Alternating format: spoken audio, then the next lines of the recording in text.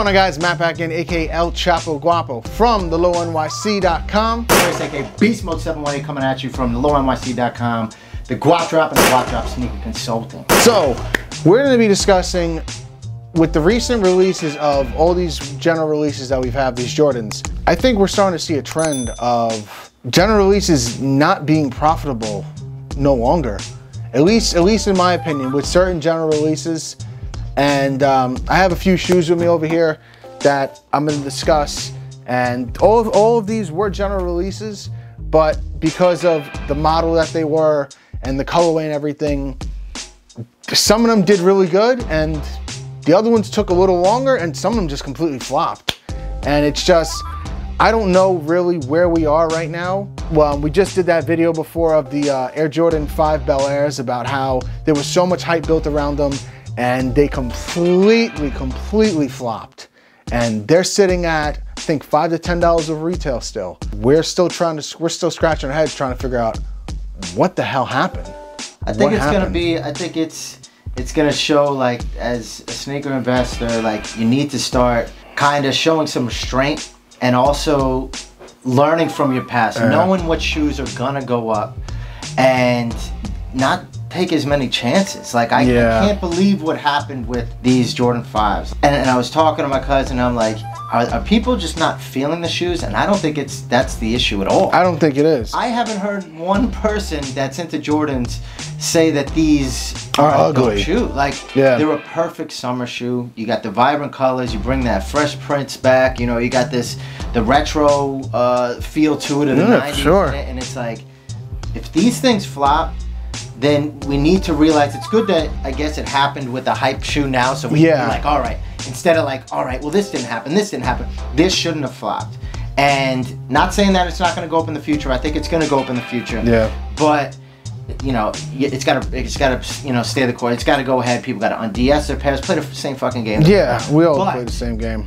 But for quick flips, like, now I need to take a step back, and I know I will, that these new releases that are coming out, it's like playing chess. You know, you're playing chess, and you have to figure out, like, so the shoes that I have, like I said, I have shoes over here. So all three shoes we have over here are general releases. This is an Air Jordan 1, and this is a pair of Royal Toes. Now again, these Royal Toes were a general release, but you know, everybody loves ones. They're classics. They're the first shoe that he came out with, and this is a hard colorway. So it's like, how do you not like these? But this is where I want to make sure I move more forward. Like, I think it's going to come down to me investing more money in ones. Yeah, and saying goodbye to retros. For sure. And that means if I got to pay resale on some, if I can't get my hands on it, like, this is, I know you're busting out the one, so I'm going to stay on the ones topic. This is where I think I'm going to be transitioning from money I would be willing to put into, let's say, a Jordan 3 or a Jordan 5. I'm going to go ahead, hold off, and once that one comes out, I'll pay that fucking resale value and go ahead and invest some more. Well, we had this discussion too. We talked about this off camera about how we were thinking that maybe the ideas with these recent Jordans, and we're going to get into this one right now. So this is another pair of Jordans that came out. This is a pair of Air Jordan 4s. And I actually got this below retail. I did a local meetup. This is kind of a similar type of release. These right here were kind of, now I haven't thought about it since then. These and the 5s that just came out, they were like, all right, like, I thought they were gonna hit hard. Yeah. I thought they were gonna go hard, and they both. And they're completely, like, again, these are, if you haven't seen the What the 4s, super dope. They're completely different. Both Nike Air on the back. This is a smaller size. These are size 8. But the thing about these was, so before we had all Coco V and whatnot going on, these were sitting, literally sitting inside all of the malls by me and everything. And now it's crazy because you go online and you try to find like a pair of these. Like, I think this size 8 is going for almost close to 300. And you know, I realized these things, I think, came out December 19th. I think they came out December 19th of last year. And it's like, now you see these and now they're going for like 300 bucks. Before they were sitting on shelves. You know, I don't really know what's the deal with, and these were, again, this is another general release. This wasn't a limited release. These were, you could bet them anywhere. And They flopped. No, it is absolutely, absolutely. It's totally and dope. That's the shit that's scary. You have dope shoes flopping, like not just hype beast. This is a dope. That's a dope shoe. You got little Type 4s. You got the cements. You got everything put in there. The fire reds, all in there. And then it's just like that shit flopped. That shit flopped. A 4. And it's a 4. You know, and maybe that was like our first peek into maybe, you know, but this, Coco V wasn't going on back then. But Coco V wasn't going on back then. But what happened was, once all these stores got shut, but I remember still seeing them back in February. They were still sitting in the mall in February. And then the thing is, once Coco V happened, stores got shut down, and then I don't really know what happened to these shoes. I don't know if they were still left in the stores, if people got them on sale, if the places were just like, listen, we've had them here too long, ship them out somewhere else, they went to the outlets or whatnot. I don't know. But now I think these things, like I said, at least this size is at least touching close to 300. The other sizes I'm really not too familiar with. I think they're maybe around that 275 range, 260, 280, somewhere around there.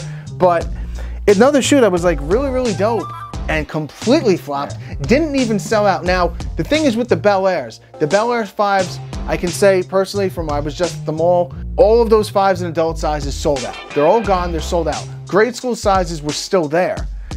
These were still sitting on shelves in grade school sizes, men's sizes, PS sizes, all of them. So that was kind of scary to see these. You know, it's glad I'm happy they're going up now. I only have one pair, but. I mean, and you figure that was 7 months time. So that was a good amount of time. Yeah. I mean, so where do you think the 5s, the Bel Airs are going to be come 7 months down the road? Will be after the holidays, but where do you think they're going to be in the holidays? Your prediction right now? My prediction right now? I think I have in my head where I think they're going to be. I think I know where they're going to be. And I'm going to say probably around the 250 to 260 range. I was going to say 270. I think they're going to be 270. And just because there was way too much in circulation. And supply and demand, there's way too much supply. And there's so many shoes that came out this summer that it's like maybe people were just like, I'm going to take a week off. Maybe the pockets are starting to get affected a little bit. Well, that's what I was saying. And I think I mentioned that off camera, that we're going to start seeing, because of all Coco V and how it is starting to get worse and people are starting to go, you know, people aren't starting to have jobs anymore. And I think people are really, really starting to just trying to squeeze every little dollar they can out of these shoes. So people will buy 100 of, they'll buy, say for instance, 100 of these. They'll buy 100 of these 4s. We'll say for instance, these are the Bel Airs. They'll buy 100 Bel Airs and they'll sell them for maybe $10 to $15 profit. And now the thing is too, now when you're doing that 100, you can't think of it like, oh, it's one pair, it's $15. Yeah, one pair, $10 to $15. But if you're doing the massive volume, if you're doing 50, 60, 100 pairs, talking $1,500. And if you're doing that, website, you just go to the consignment shop and just say, here you go, you're clean. Bro. You could do that. You could do that too. But even if you want, you could sell it to local people for $10 to $15 over market. Scratch and whatever. Most people that are buying bulk like that are just kind of getting it in and getting it out. Yeah, of course. There's another shoe that I had that I think this is another shoe that came out.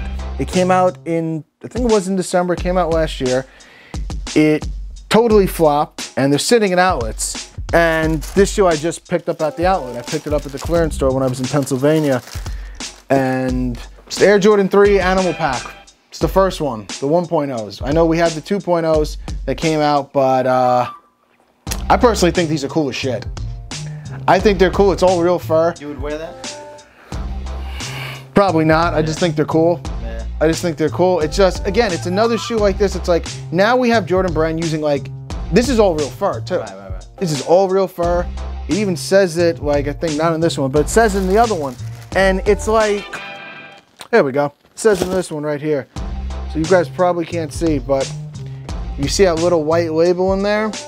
It says it. It says that this shoe contains real fur, dyed adult, bovine fur, and the fur is from Brazil. But it's like something like this flopped. And, you know, I could kind of see why it's a little loud and exotic for people. Exotic. Do you think things like this should be flopping, or? Like I said, supply and demand. This looks like, I would never wear anything like that. If you're catering to people that are normally wearing Jordans, like normal wearers of Jordans, I could definitely see why people are not feeling these. You know what I mean? Yeah. Like, if you're gonna bring this to somebody who's really like wearing Jordans, then I could definitely see why it's not. Yeah.